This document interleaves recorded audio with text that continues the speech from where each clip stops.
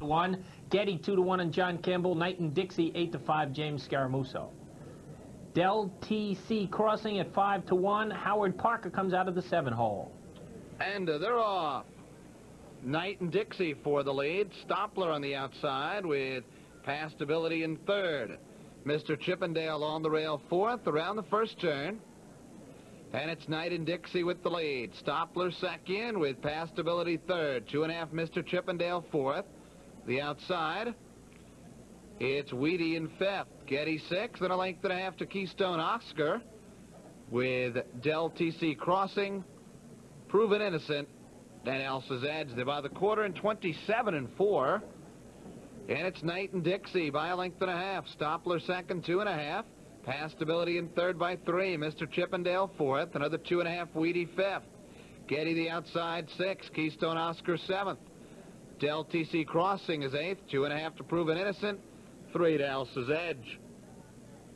They approach the half, and Knight and Dixie with a 2.5 length lead. Stoppler second by 4. Passability in third. Mr. Chippendale to the outside, 4th. And by the half, 56-4.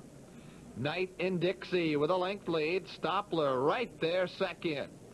Well, then it's a gap of some 5 lengths to Passability. Mr. Chippendale is 4th. Getty forced to go 3 wide from 5th.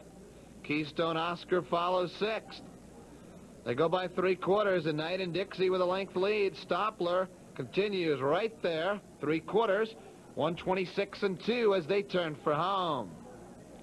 Knight and Dixie with the lead.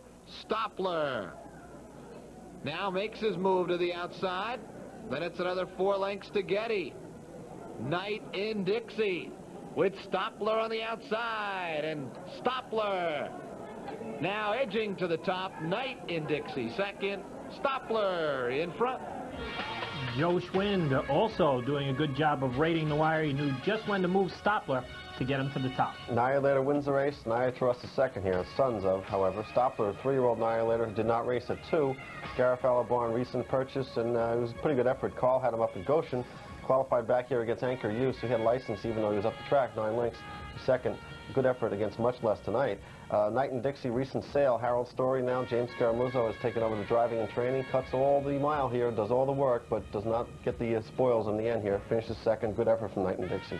Close but no cigar. Stoppler stops the timer in a victorious 156, paying $16.80, $5.60, and $3.60.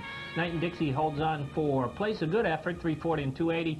Getty, who got some late money, shows $3. 5-4 Exacta, nice little price in the 5th race, returns $80.40.